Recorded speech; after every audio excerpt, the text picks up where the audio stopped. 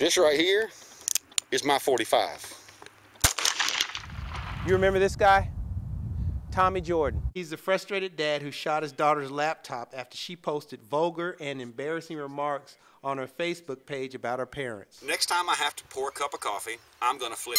I'm gonna hate to see the day when you get too old to wipe your and you call me asking for help.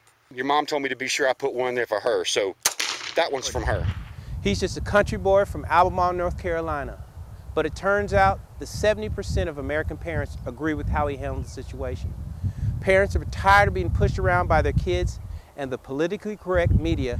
Tommy says it's time we take the reins back from our kids. Parents today are torn between, I want to be my kid's best friend and I want to be my kid's parent. You have one responsibility: turn that child into a fully functioning, responsible, mature, able to care for themselves adult. That's right. End of story.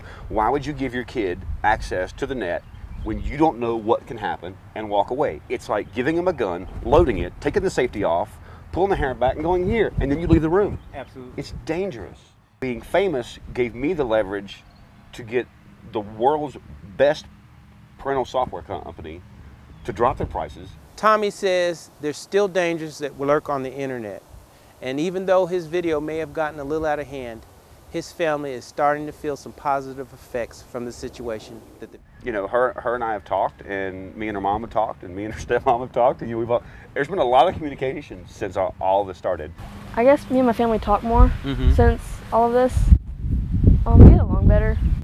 What this story has shown is how an average man can reach 33 million people on an important issue facing American parents today through today's social media.